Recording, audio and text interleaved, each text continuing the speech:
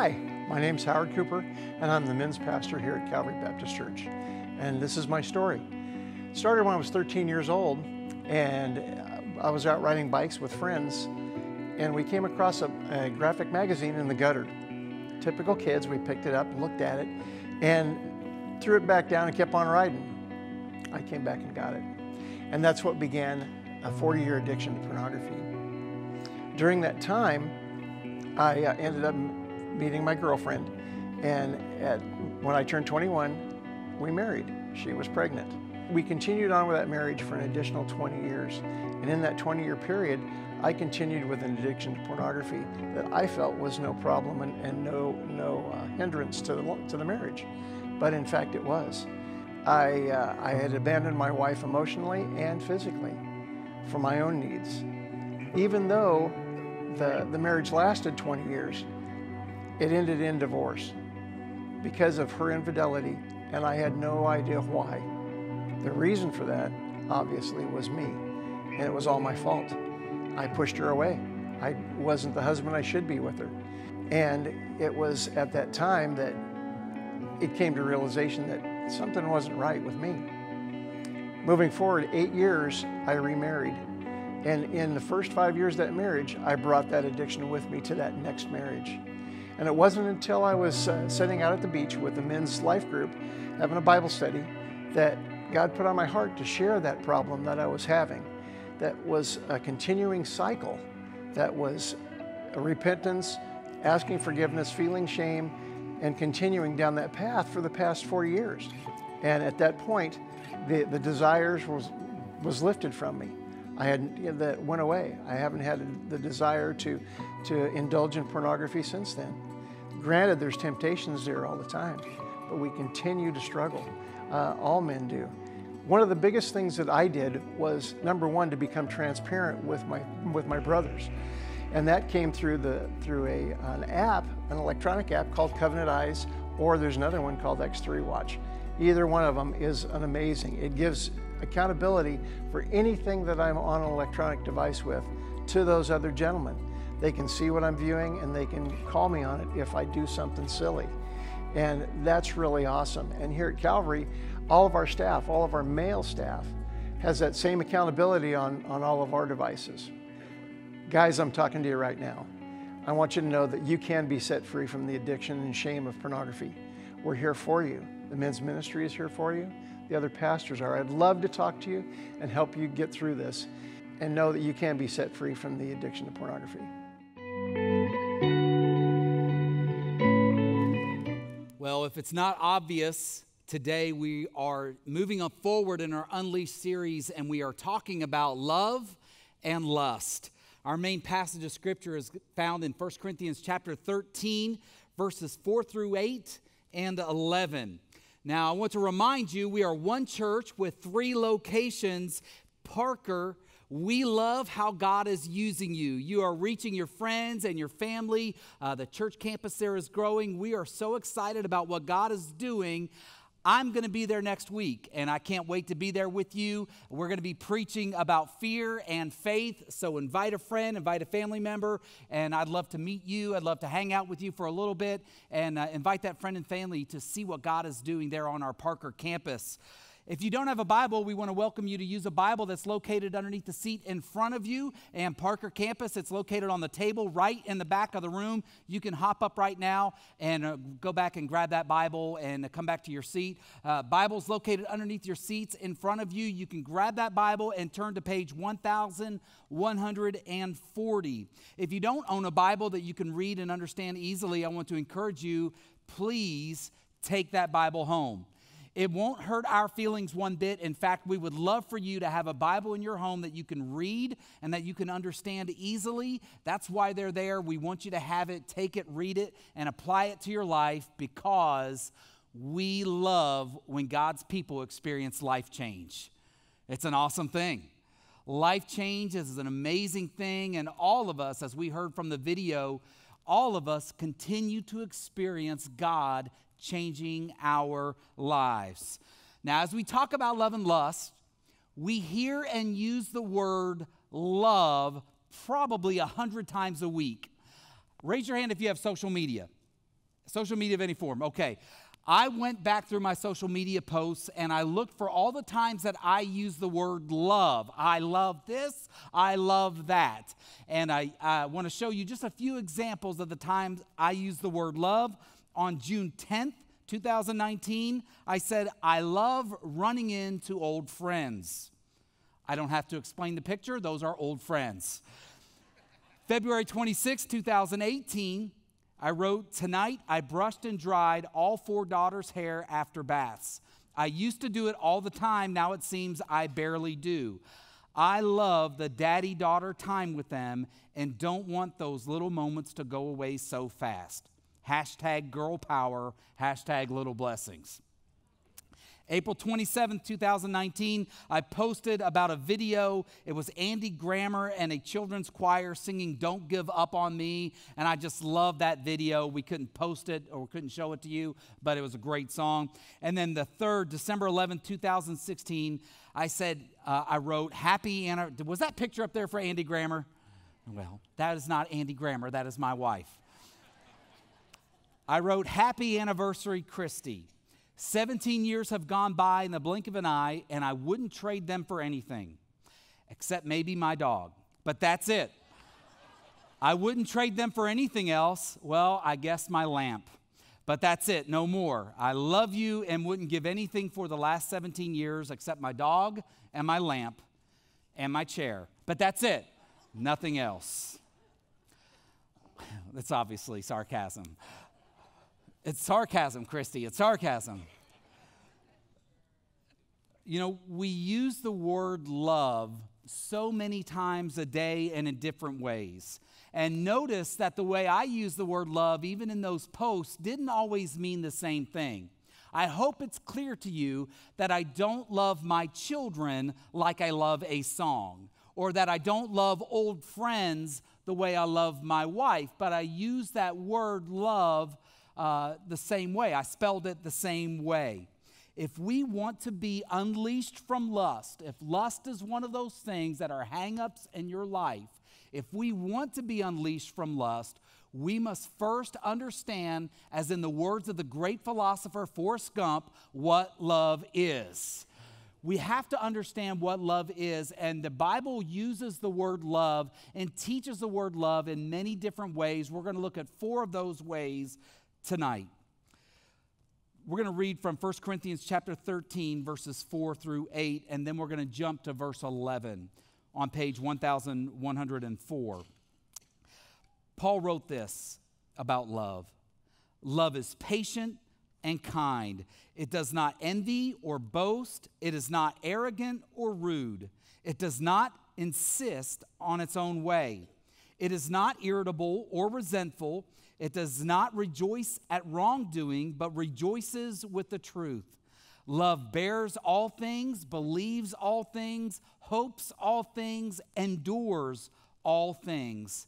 Love never ends. Jump to verse 11. Paul wrote, when I was a child, I spoke like a child, I thought like a child, I reasoned like a child. When I became a man, I gave up childish ways. For years, biblical scholars have recognized 4 types of love mentioned throughout the Bible. And the first type of love is the love of choice. Romans 5:8, we see that love of choice in Romans 5:8, where Paul writes, God demonstrated his own love toward us in this, while we were yet sinners, Christ died for us. God chose to love us. God still chooses to love us. There's nothing about us that God says, you are amazing, outside the fact that he chooses to love us. We see this type of love when we see this type of love when a parent chooses to adopt a child into their family. They choose to love that child and raise that child as their very own flesh and blood. That is a love of choice. It's the type of love that chooses to bring food to the homeless person on the corner. It's the type of love that chooses to pay the light bill for a neighbor down the street that's struggling. This is a love of choice. It's not mushy.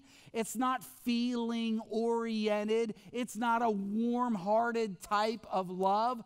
It is a love that insists on denying self. It's a love that insists on putting other people first. It's a love of choice. This is the love that Paul writes about in 1 Corinthians 13. Now, here are some practical ways that we can live out this love. You can choose to leave a large tip when you get crappy service. That's showing love. That's choosing to. You might not feel like it. You might not feel you didn't get good service, therefore you don't feel like you should give good service. But a love of choice says, I'm going to choose to demonstrate love and leave an incredibly large tip. And it also means you have to be kind while you're getting the bad service. You can't be mean and then give a good tip, okay? So show that love of choice. Choose to take the first step to reconcile a broken relationship. You may not feel it, you may not desire it, but you can choose to take that first step to reconcile a broken relationship. You can choose to be the first person to apologize in an argument because love is gentle. You can choose to demonstrate that type of love. You can choose to help fund a mission trip. You can choose to sponsor a compassion child. You can choose to bring food in to stock the local pantry that we're doing through the month of November. That's all a love of choice. It's choosing to demonstrate love. Again, it's not rooted and based on feelings or mushiness. And you can choose to receive that type of love as well. John 1:12, the Apostle John wrote, but to all who believed him, to them he gave the right to become children of God. I accepted God's love in 1991, and God made me his child. I experienced life change. And today, at the close of our service, after the last song is sung, our prayer team will be here at the front. And if today is the day that you desire to accept God's love and forgiveness, if you choose to accept God's love and forgiveness, you can do that today. Parker Campus, that includes you. The prayer team will be there at the front of the stage, and they would love to pray with you to give you that opportunity as you choose to accept Christ as your Savior. Now, the second type of love is this. It's family love. Now, I'm not giving you the Greek words. I'm giving you kind of the today's modern equivalent. The Greek word, I'm not going to give it to you, but we have people here that could. It's family love. This is the love that you have for your parents, for your siblings, for your cousins, for your aunts and your uncles. It is that fondness that you have for them, sometimes only because they're family. You can't choose your family, can you? But you can choose to have that fondness, or you can experience that fondness for them. Uncle Ronnie, Aunt Kathy, because you have that fondness for them because they are your family and you're stuck with them. And sometimes we grow apart from our families. Sometimes after we move away or we move out, our relationships can become strained. Disagreements that we have with family members become magnified. Stubbornness settles in, and sometimes people wait until it's too late to apologize to those family members. I've been to too many funerals where somebody has lost a family member and they cry and they're broken and they wish that they had apologized. They wished that they had shown humbleness and humility and let that individual know how sorry they were and how much they loved them. Why? Because they were family and they meant something to them. So how can you demonstrate this type of love today? Well, children, you can demonstrate this type of love by simply being obedient to your parents. Just be obedient to your parents. Listen to what they have to say. Pick up your room, for crying out loud.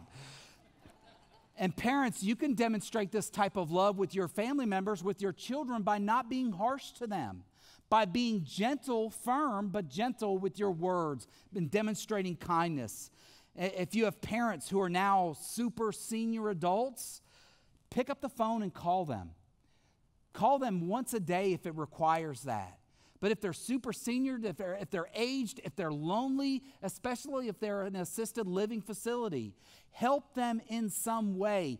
Demonstrate that type of love to them because they're your parents and they gave you life. Siblings, you can demonstrate this type of love with each other by not killing each other. You can demonstrate this type of love with one another by being kind to each other in front of your parents. It will blow their mind. And for all of us, make sure that our family knows that we love them. Say the words, "I love you," often to one another. Say the words to your brother and to your sister. Say the words to your aunts and your uncles. Let your family know that you do love them and you do care about them. The third form of love is my favorite form of love. It's the marital love. Marital love. Marital love is the type of erotic love that a husband and wife experience together. It is physical, it is sexual, it is a romantic love that God designed for husbands and wives to experience together. Do you remember those days when you were flirting with that spouse of yours? When your eyes would light up when you would see them coming? Or when their eyes would light up? Or when that flutter in the heart would occur? Or maybe you even lost your breath when you began to speak to them. And it's not because you were out of breath. It's because you just didn't know what to say. That type of love begins in dating, the flirting, the dating, the romantic attraction, and it grows and it matures and it seasons in marriage. Now, outside of the covenant of marriage, it's important that you all understand this, because even if you're older and you've gone through, maybe this is your second or third marriage, it's very important for your second and third relationship. It's very important that you understand and grasp this, that outside the covenant of marriage relationship, that marital love brings destruction. It can hurt and ruin relationships. I liken it to a fireplace inside a house. A fireplace inside the house is that marital love. And when that fire is burning bright inside the fireplace, there is warmth and there's kindness and there's that glow of love throughout the house, and everybody in the house experiences that warmth and the benefit of the fire. But when that marital love, that physical erotic love, moves outside the bonds of marriage, it is like a fire that moves outside of a fireplace and it burns down the entire house. It's a fire that wasn't designed to eat up and destroy and ruin relationships. That fire is there between a husband and wife to provide warmth and light and security for the whole family. So let me ask you a question. Spouses, are you as romantic as you once were? Raise your hand if your spouse is not as romantic. No, I'm just kidding. Because my wife would raise her hand. And she would say to you, "Joe, you used to write me love poems. You used to send me flowers. You used to call me all the time just to see how I was doing and hear my voice. And you don't do that anymore. Maybe on Mother's Day, maybe on the anniversary, you might get a poem, but not like I once did." So let me ask you, and I'm sorry for that. I love you. Spouses, do you still flirt with each other? Do you still look at each other and flirt with your eyes, or flirt with your lips, or flirt with your body? Are you still sassy to each other the way that you once were? Reach out for your spouse's hand right now if your spouse is here. Reach out for your spouse's hand and hold it. Just their hand. Has it been a long time since you've held your spouse's hand? Has it been a long time since you've gone for a walk together and you've talked together? I want to encourage you, go to it's the number 5, 5lovelanguages.com. And anybody can do it. It's a free, short assessment to learn what your spouse's love language is. Because you need to love your spouse the way they experience love, not the way that you want to show love. Your spouse is wired differently than you. And so you want to learn what your spouse's love language is so you can begin to love him or her the way that God has wired them to receive love. It's a free assessment. Now, yes, you'll have to give them your email address. Yes, you'll get spam email from them. But it's worth it because it's a free assessment that can help you in your marriage to demonstrate love to one another. And spouses, let your spouse flirt with you again. Now, if they begin to flirt with you and you slap them and say, don't do that, let them flirt with you. Let them whisper something sexy in your ear from time to time. Not something dirty, but something sexy in your ear. Receive that love because God has given us that marital form of love to experience and to enjoy. And finally, that fourth type of love is a brotherly love.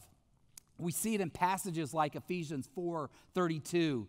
Be kind to one another, tender-hearted, forgiving one another, as God in Christ forgave you. This brotherly type of love is that one another type of love. It's a warm love in your heart for other brothers in Christ and for other sisters in Christ. It's maybe that first type of love that you first experienced when you gave your life to Jesus and you became a follower of Christ and you felt like you were knitted, your hearts were knitted together with other believers, maybe in that church family. It's a warm, encouraging type of love. It's that same type of love that Paul demonstrates over and over again to other believers. It's a love that proves that we are followers of Christ. It's a sincere interest in the lives of other believers. So how can you show that type of love today? How about learning somebody's name today? How about introducing yourself to somebody else and saying, hey, my name's Bob, and I just want to say hi. What's your name? I see you here week after week. It's allowing the Spirit of God to knit our hearts together. Invite another believer out to eat with your family and pay for their bill.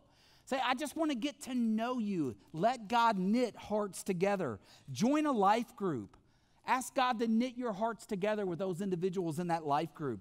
Serve on one of our ministry teams. Serve in the children's ministry and get to know the other children's ministry leaders. Serve on our tech team and get to know the other tech leaders. Understand that our mission is to lead people to a life-changing relationship with Jesus through the love of His people and the power of His truth. And how do we know that we're leading people to life change if we don't fully understand what love is? And when we don't do love right, we can mistake love for lust. So let's talk about lust. According to Merriam-Webster's dictionary, lust is usually an intense, unbridled sexual desire. It's an intense longing or craving. I want you to know, don't write that down, Merriam-Webster is wrong. They're wrong. I have an intense longing and craving for my wife. Does that mean I'm lusting after her? Or does that mean I'm practicing that marital form of love? What's the marital form of love? Lust is an intense sexual desire or craving for something that is forbidden.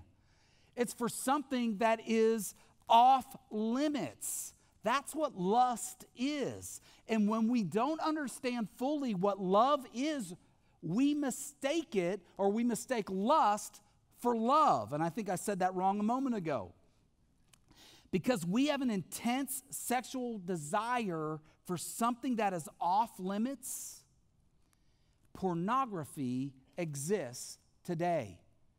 It's because we lust, pornography exists today. Pornography addictions are real. They are damaging.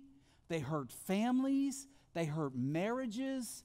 And pornography addictions hurts the body of Christ. Understand this: love will bless your life. Lust can destroy your life. See, when followers of Jesus give in to lust and view pornography, as you even heard in our video, they wrestle with shame, with guilt. They isolate themselves from other believers in Christ because they feel ashamed and they feel embarrassed about what they have allowed lust to lead them into. They are afraid to admit their struggle. They are afraid to ask for help. And so they often hide in the shadows of the church until they eventually even quit going to church. See, they're too afraid to get involved in ministry. They're too afraid to ask for accountability. Their relationships with other believers begin to crumble. Their relationships with their family begins to crumble. Their relationship with their spouse begins to crumble. And this is not just a man-woman issue. The numbers are staggering how the percentage of internet pornography users, women, are continuing to grow higher and higher and higher. And that shouldn't take us by surprise. Because if husbands and men are giving into pornography and they're not spending that physical attention to their spouse, then where are their spouses going to turn? The wives are also going to be turning to the internet. When believers struggle with pornography, they don't experience brotherly love or sisterly love to its fullest potential because there's always a portion of themselves that they keep hidden from the world and hidden in the shadows. Lust and pornography can skew our view of what real intimacy is. So remember this. Love has no substitute. Lust is a counterfeit. There is nothing as great as love. As we talked about those 4 types, as we read 1 Corinthians 13, and if you read on through 1 Corinthians 13, as Paul wraps it up, he says there's nothing greater than love. There's nothing that will out-exist love. Love will last forever. But lust is a fake form of love. It's counterfeit. We deceive ourselves and think it's the real deal. We trick ourselves into thinking that giving into lust fills a void of love in our lives, but we are so wrong. When we do not practice love as we should, or when we do not receive love as we hope to receive it, we settle for the counterfeit of love, which is lust. We settle for something far less than what God desires us to experience. And if you are a follower of Jesus and you give in to lustful cravings by watching pornography, there is help. I don't want you to feel alone. I don't want you to feel abandoned. I don't want you to feel isolated. Thousands of men and women, millions of men and women give in to pornography. Millions of men and women feel that addiction, but there is help. As mentioned in the video, I want every family to pull out your smartphone and type in the web address covenanteyes.com. And after the sermon's over, when you're going home or after you get home, I want you to pull it up and I want you to begin to look at it because it's a filter and it's an accountability software. So it's an internet filter to help protect your young family, protect your children from pulling up images that would be damaging to their minds and to their hearts. And it's also that filter that will protect you from pulling up those images that can damage you. And also, it's an accountability software where everywhere you go online is logged and it's sent to an accountability partner of your choosing. And the greatest thing about it is this: if you disable Covenant Eyes, you don't get on the internet. It's fantastic. I have it on my tablet. I have it on my phone. I have it on my daughter's phone. It's on my wife's phone. We want our eyes to be guarded and protected. I want their little eyes to be guarded and protected. And I want to do all I can to be a follower of Jesus that Christ has called me to be. And I want to be able to love my wife and love my family the way that God has wired me to. And I want to protect myself from lust. See, the reason why people often feel beat up and defeated when you view pornography, it's because the passions of the flesh are waging war against your very soul. Peter was an apostle. He was married. Is that thunder?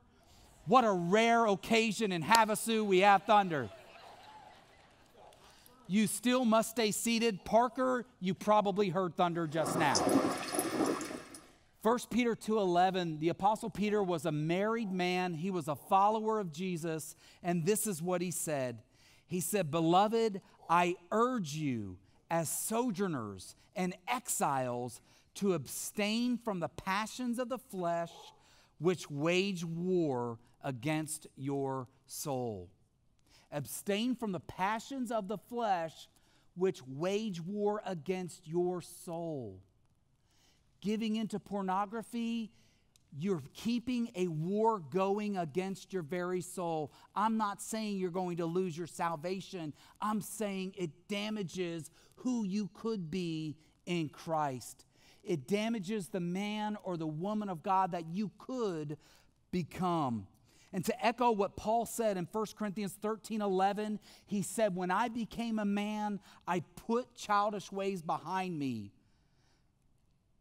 Is it time for the boy in you to sit down and for the man in you to stand up and begin loving like God has wired you to love? Is it time for the girl in you to sit down and for the godly woman in you to stand up and begin to love as God has wired you to love? I say it is. And I say protecting your family and protecting your marriage is worth it. So pay the subscription price and stop eating out so much.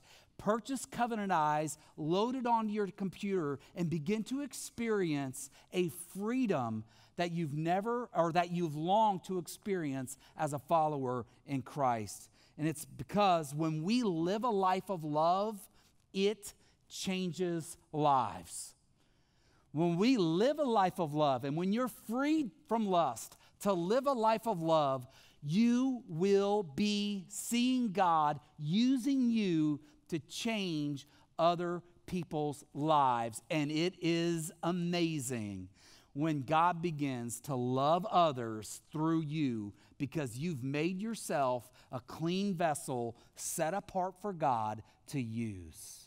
That's what I want us all to experience. Let's pray together. Father, we want to say thank you first and foremost for choosing to love us. Thank you for the love that you've demonstrated to us while we were yet sinners. Christ died for us. And thank you for the hope that we have in Jesus.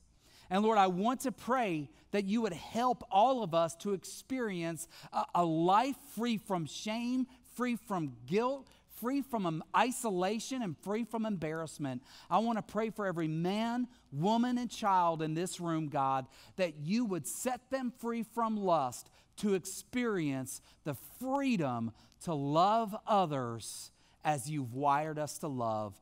Help us to become a body of believers that is known for seeing lives changed and transformed, not only here on the weekend, but also throughout our community by the way we show love to our friends, our family, our community, and to one another.